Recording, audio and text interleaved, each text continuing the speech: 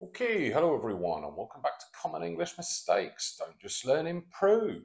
Today's mistake is one my mum, who also worked in English teaching, heard an Italian tennis player make using the verb feel.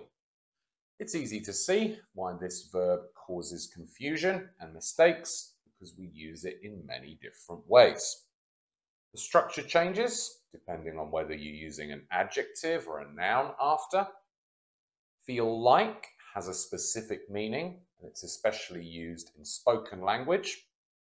There are feel like noun phrases that we can use, but then also feel preposition noun phrases. We're going to look at all of these and learn some useful language along the way. Anyway, the mistake is up here. I feel like at home in this city. So just try to correct the phrase to mean feel comfortable or relaxed. And well done if you said, I feel at home in this city. And generally, this is the mistake problem we're going to see a lot, whether to use like or not. So feel, like other verbs such as look, seem, sound, etc., has a different structure depending on whether you're using an adjective or a noun after. Feel plus adjective, so I feel cold, tired, happy, etc. Feel like plus a noun, I felt like an idiot, or an adjective noun phrase, I felt like a famous movie star. I've covered that in more detail in another video. The link will be available at the end of this one. Check it out afterwards. But then feel like also has this more specific meaning. A synonym for fancy or be in the mood for, to say you want something at that time of speaking. Often we use it with food. I feel like a pizza tonight. What about you? But we can also use it with activities. I don't want to go out tonight. I just feel like staying in and watching a movie. As I covered in a recent video, it's noun or verb ing after this verb. But then we have some more specific fixed phrases with feel like. For example, I slept really well last night. I feel like $1 million or $1 million. Feel really good.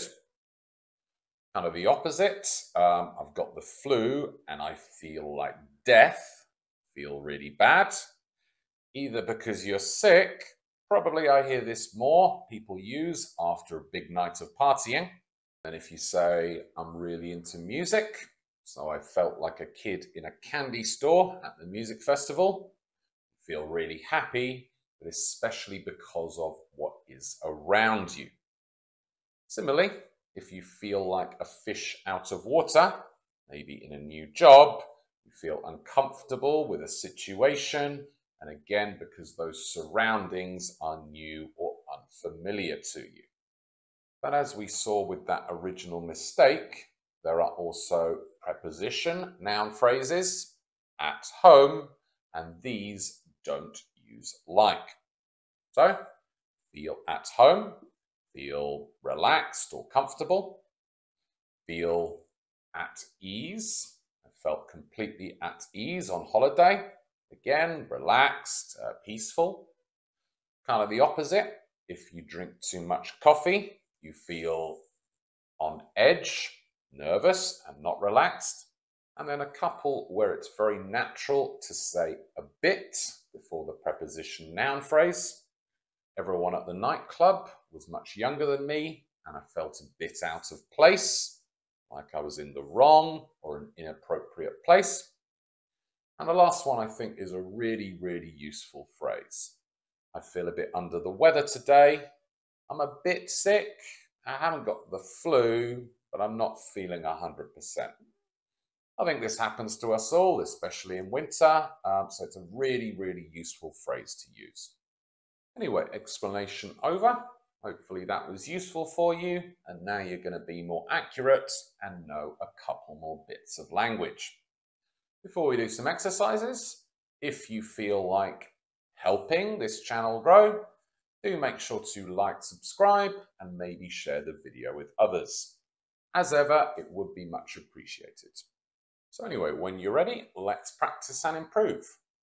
Just pause the video and complete these questions here with these bits of language up the top. You may have to use like where appropriate and change the form of the verb.